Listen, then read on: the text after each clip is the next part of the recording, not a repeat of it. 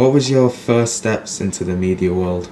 The first steps into the media world were working as a press officer at Granada TV in Manchester.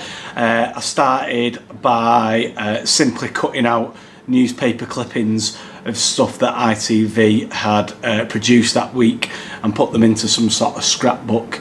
It was only work experience, but it was my first kind of foot in the door. It gave me the opportunity to be in a building where television was made and also mix with people who worked in television.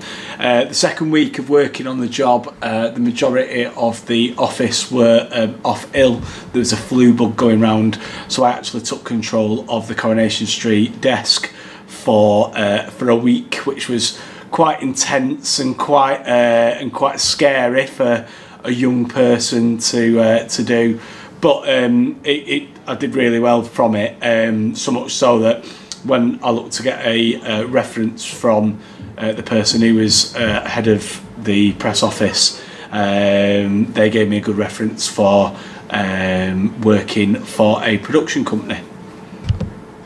Do you have any advice for young people who are also breaking into the media industry or wanting to?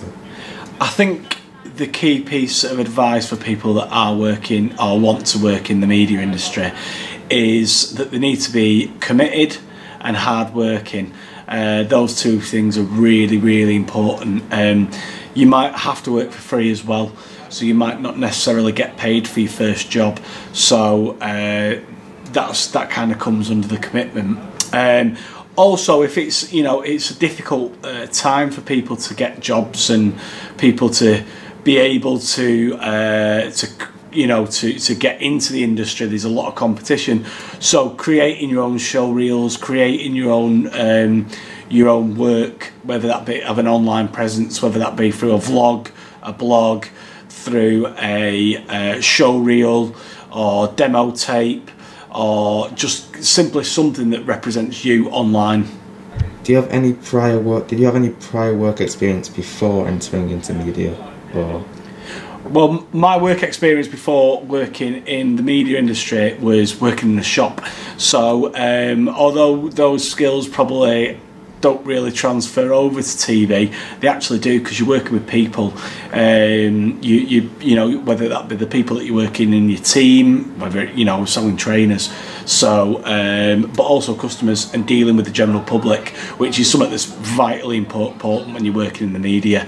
Whether you're working for a newspaper and you have to go and interview people, or whether you're trying to get a location and you're making lots of phone calls, or just dealing with members of the general public, might be a kind of a shoot that you're trying to set up, or a contributor that you are trying to convince to come onto your TV programme.